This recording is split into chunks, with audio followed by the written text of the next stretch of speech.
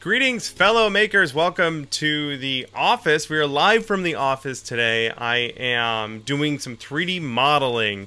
I'm working on this. Drop the trigger. I've got the Boolean Gemini scout rifle from Destiny. I built a bunch of the parts, and I'll be working on more videos for this. But today I'm live streaming over on Twitch. And I'm going to show you guys some of the 3D modeling I've been doing in Fusion 360. So, here's some of the parts already. Some more down here. And we're going to model more parts, get them ready for the printer, which is going right now. Doing a little surprise thing there. And hopefully you guys learn a little bit about drawing in CAD and making 3D models for printing. So, follow along. This one's going to be a good informative one. So this part on the front of the gun here, just above the pieces I just printed, that's what I'm going to model next. And this is just a reference image captured from the game, and along with my low poly reference images that I have, that will help me figure out how this whole thing is supposed to go together. Great. Cool. Also, it's going to nestle down into this groove. Let's turn off the canvas. This groove here is going to house the part. So that's where it's going to nestle. So I need to figure that out too. So I'll model it down to that flat with these two surfaces. Alright, so let's start by...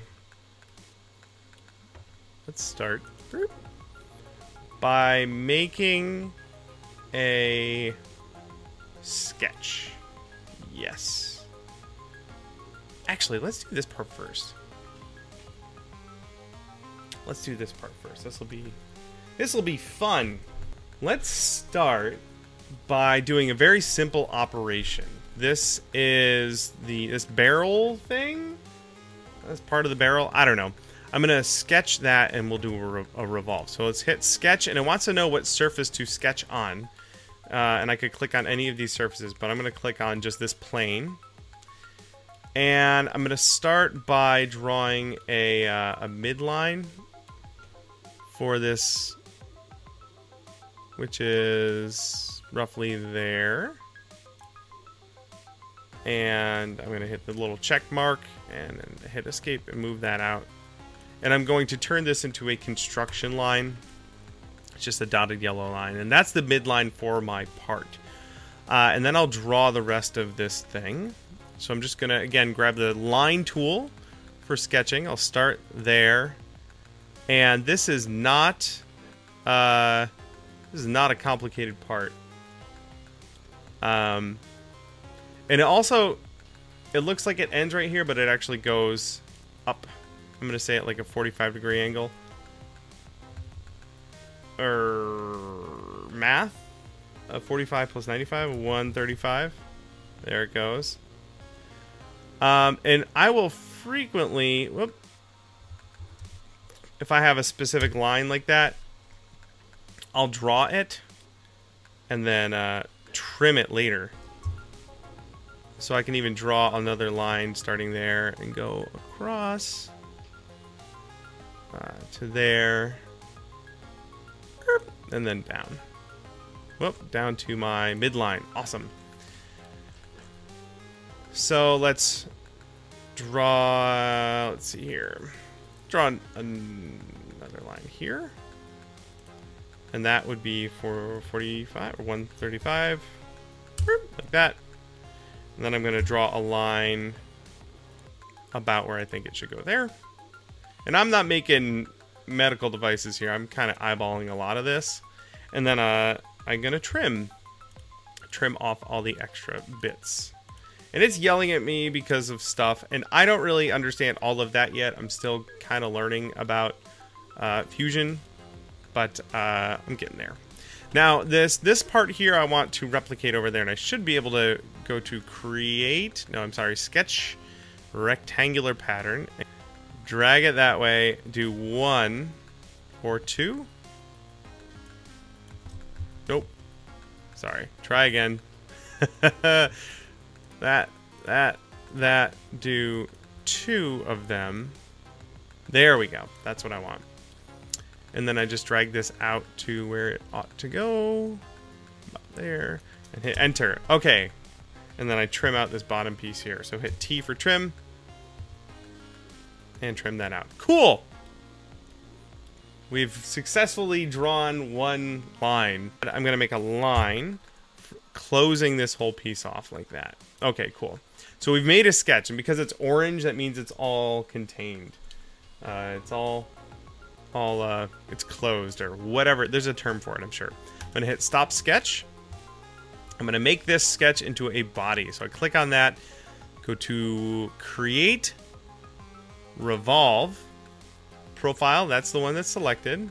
Whoops. There we go. Axis, select that midline, and it revolves it for us, and it looks really cool.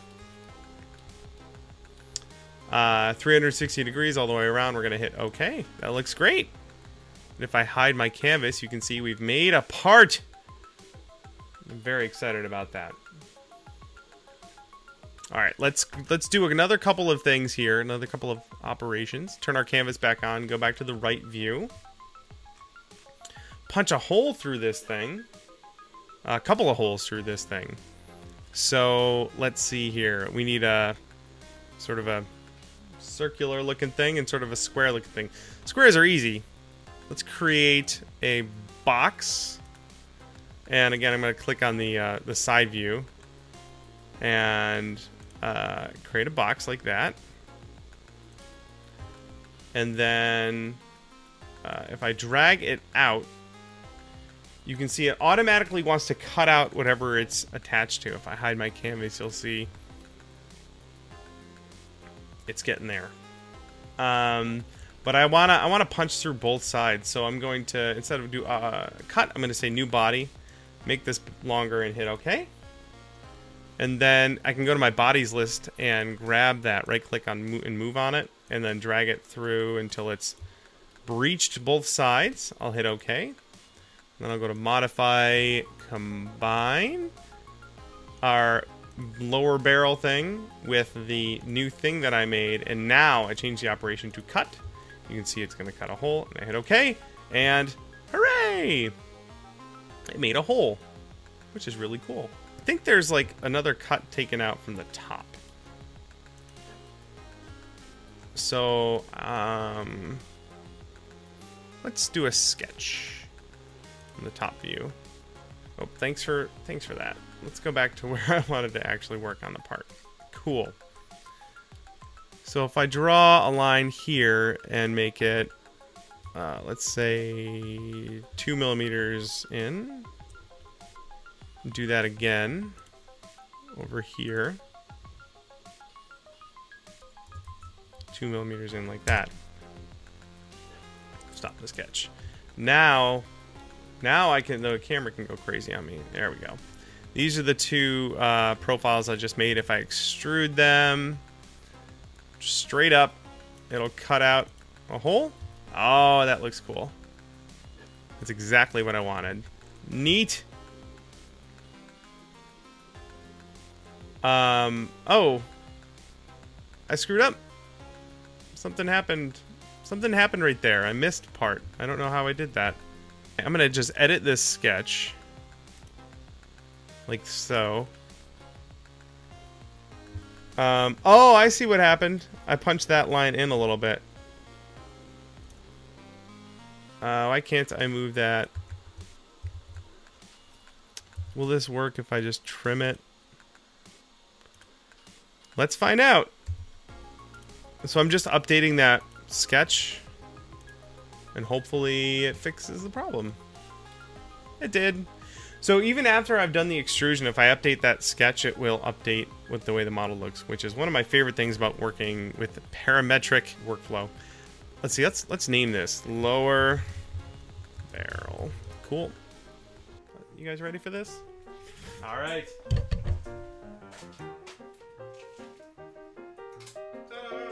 Came right off the print bed. I love PLA. It is Brittany. Ta-da! It's the one and only Lady Longshanks with a bunch of support material on her, but the print came out pretty awesome. Look at that. Cool. When we were in, let's see if it'll focus. when we were in Portland, the Shapeify Me booth scanned us, and we bought the files, and I printed Brittany out. And I've got, where's me? I got me. A little bit taller than me. Ta-da! Let me just pull the support material off of Britt here real quick. There goes that. She's got all her fingers. This thumb looks a little jacked up. We can fix that. Liberating her head. It's got a ponytail. I'm really impressed with the detail that this thing picked up. It got all the wrinkles and stuff in her shirt. So there's some support material in the wrinkle there. That's one of the reasons why I love Simplify 3D. The support material is so easy to remove. There's Brittany. Hooray! There we go. And then there's me. At the appropriate height. Focus? There we go. That's really cool. And what's important is we have the 3D models of these, so we can like model parts in that and then 3D print them, and then they'll fit on us, which is great. So there you go.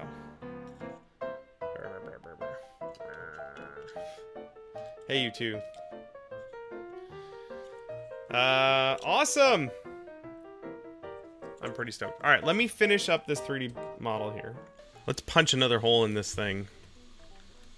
Turn on our canvas. Let's turn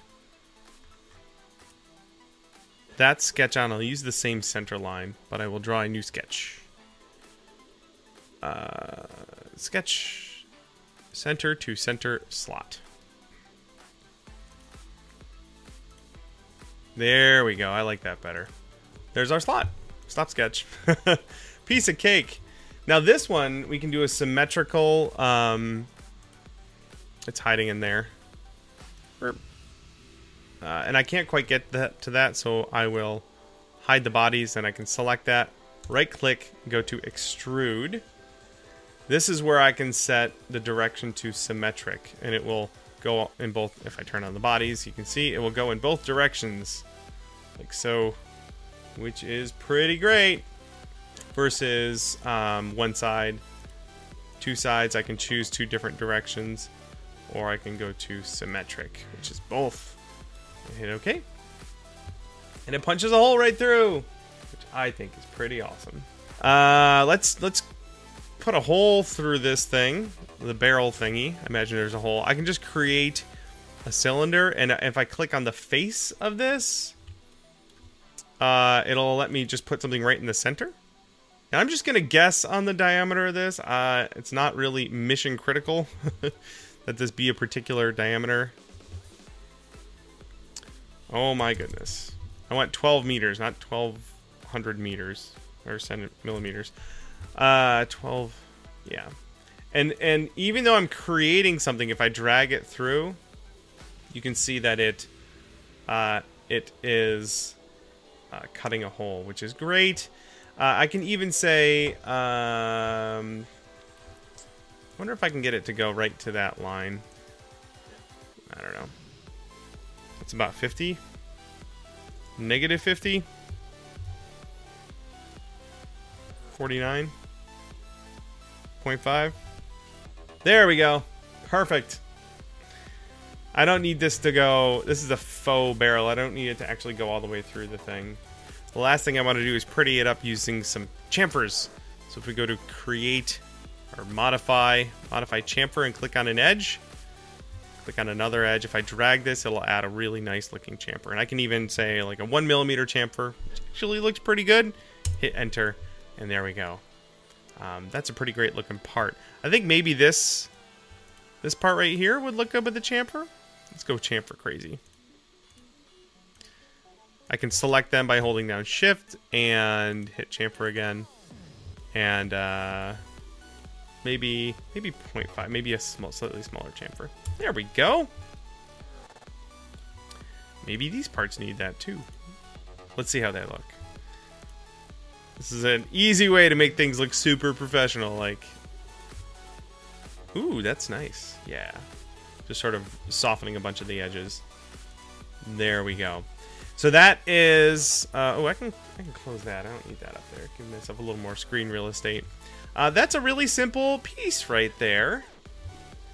And that, I think, is ready. Like, I could go and print that. You just go up to click Make, 3D Print, and then click on your part. That gives you some options. I'm not going to send this to a 3D print utility. I'm just going to make the refinement high and hit OK. And it'll say, hey, where do you want that to go? And I've got a folder for my Boolean Gemini prints, and I'm going to go say lower barrel, and I'm going to hit save. So I've saved the file, and it pops out an STL file. Go to Simplify 3D, and then we go get that file. So I just hit import, and I go find my files, and I find lower barrel, and there it is. Ta-da! And that's even, I think, I want to print it in that orientation. That seems like it makes sense to print it that way. But I've got some settings. Basically, I've got Fusion 360. Which one of these? Simplify 3D. I've got Simplify 3D open. I have a profile for the Ultimaker 2 Extended Plus, which is the printer I'm using. I've set it to PLA. I set the auto configuration thing to high quality. I'm going to go with maybe like a 15% infill. I've included a raft. I've included support. I don't really know too much about changing settings, so I just kind of go to like high quality and I hit OK. And I don't have to reorient this or anything. I can hit prepare to print, and it should show me what it's going to look like. It's going to take 3 hours, 42 minutes. I always print with a raft because it's just more likely it'll succeed. And there's the thing. And we can, whoops, we can zip through the print like so, and it'll show basically how it's going to print. But that seems pretty reasonable to me. Starting with the raft, blurp, and then printing all the parts all the way up. And there we go.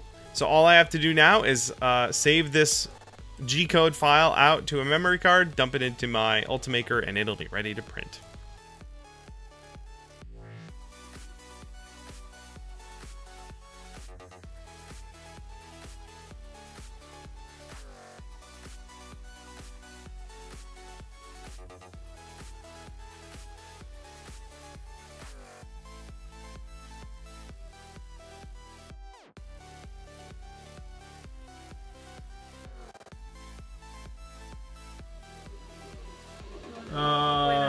Yeah, I was worried the base of that would break free.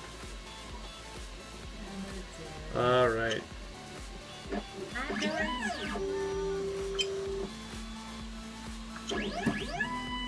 No. And there you go. Like I said, all of this was done live on our Twitch channel, twitch.tv/punishedprops. We do that every Tuesday at noon Pacific. You can catch us building stuff in the shop or doing things like this in the office here. Hopefully you guys enjoyed this look into 3D modeling. Again, go grab Fusion 360, give it a try, check out their tutorials to get you started, and just try it out. Even if you don't have a 3D printer, model something, you can send it to someone else and have them print it. Other than that, of course, subscribe to the YouTube channel. We have more and more stuff going up every week. We have 4 videos out right now for the Boolean Gemini. You can go check those out and see how the build is progressing, and we'll have more coming out in the next couple of weeks. So stay tuned for that. Thanks for watching, and we'll see you all in the next live stream.